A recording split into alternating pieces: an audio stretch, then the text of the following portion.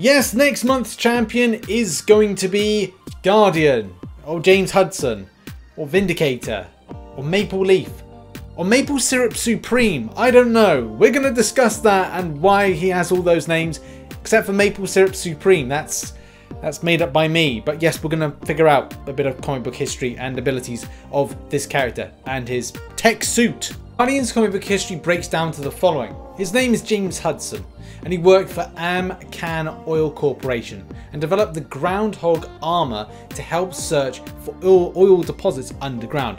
However, after hearing it was intended to be used as a weapon by AmCan Oil, and specifically his boss, Jerome Jackson, he resigned. Secretly, he left with the suit's helmet, making the suit unusable. A young secretary named Heather followed him, explaining that she agreed with his decisions and that they could seek help from the Canadian government. They admitted they both had developed a strong attraction to each other and soon married. So yes, it seemed that James knew what was about to happen when it came to making... I won't be able to get through this even putting a mild joke in. So yeah, James knew what the crack was and said to himself, right, okay, we need to deal with this before this slips into the wrong hands. Kind of like the Iron Man suit, in fact, that obviously that was going to go to the government if you kind of follow a lot of the kind of the films of the MCU. But Iron Man suit, you can't have it, right? I'm going to take this. It's going to be used for nefarious means. I don't like that. Left, fell in love, as you do.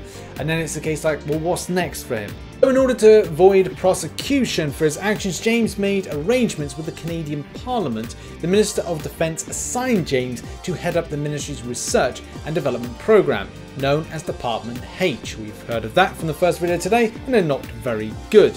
Using the suit, he formed a team of superheroes called Alpha Flight and took the codename Weapon Alpha, and later Vindicator, and later Guardian. Who the hell do you think you are, Canadian Prince or something? From now on, you shall be dubbed Maple Syrup Supreme, and that's a name that you'll be stuck with. So, during his time with Department H, he's done a few things that have been very questionable, but obviously he's been acting on the part of the government, so he's not really been acting for himself.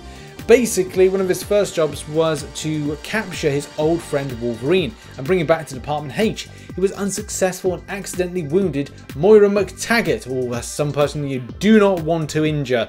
After this incident, he took the name Vindicator to redeem himself. On a few other occasions, Hudson's Alpha Flight teams have opposed the X-Men. What's wrong with you? What honestly, honestly, this character seems to be like, what you're doing. You're kind of like playing on behalf of the government, and then it's like you do this, you do that, and then you go against the X-Men. No one goes up against the X-Men unless you're like the Brotherhood of Mutants or something, you idiot. Hudson's story takes a little bit of a weird turn in the fact that his old nemesis Jackson decides to head up an opposing team called Omega Flight. And then there's this other thing where he deals with some kind of like box or box robot, and in the whole kind of like scuffle overloads with the suit and stuff like that, and explodes. But he's not dead, as most things happen with the comic books.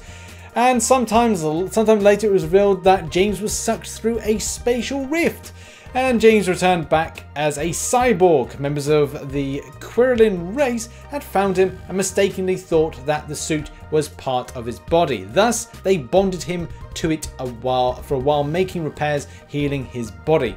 They altered him, thinking he would make a useful backup if Galactus arrived, since they knew the World Devourer had been stopped by Earthlings in the past. I don't know how this story is getting any better for this character, because he still becomes more of a stooge when it comes to, well, another race taking hold of him.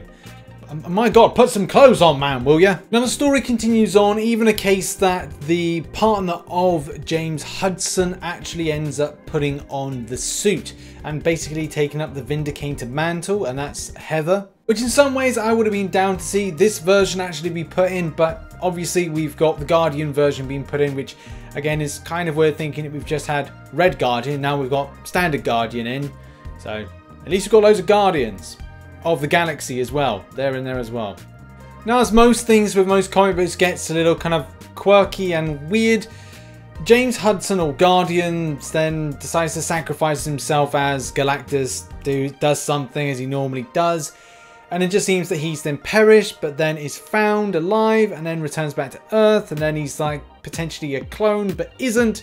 And there's just more stuff that just goes completely askew and weird with the story arc, as I said, with most comic books actually do that. And then they had a kid, and then they died, and then they came back alive, and then they found out that they couldn't get the custody for their child. And this story is just so weird. The fact is, let's have a look at the abilities, shall we? Okay, so here's the thing with the abilities. Here's the thing with Guardian's battlesuit. This is the thing that's going to be the big power with this character. And whether or not this is the cyborg form, or whether or not this is just a god tier tech that Command might put in, here are the facts. So, supersonic flight, the ability to let gravity propel the suit westward at a high speed.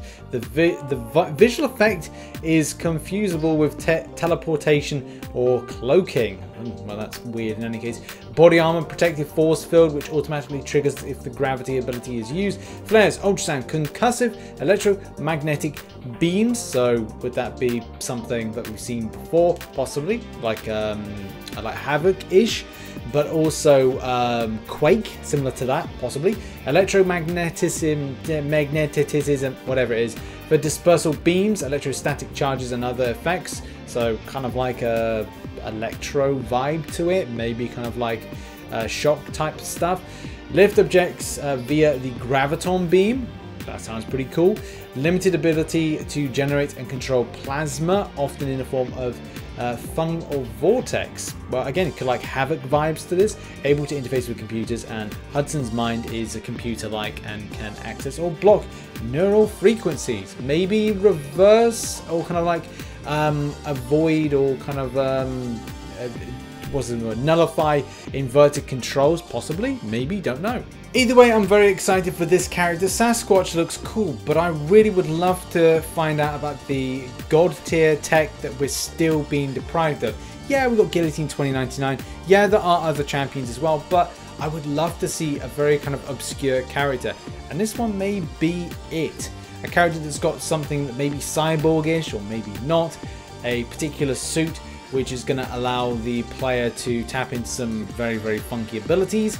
But as well, like, what is going to be happening with this character, and how is it going to factor into certain things, certain interactions when it comes to Act 6, and maybe even more tougher content as well. Could this be another combo scaler? Could this be another Abyss champion? And could Kabam, being a Canadian company, focus on this character as well as being the strong Maple Syrup Supreme? In any case, you can check out the Sasquatch video uploaded today over there, and also some other content. Make sure to support the link here, and also check out the other channel there, which I've got to post a new Marvel Realm video very, very soon.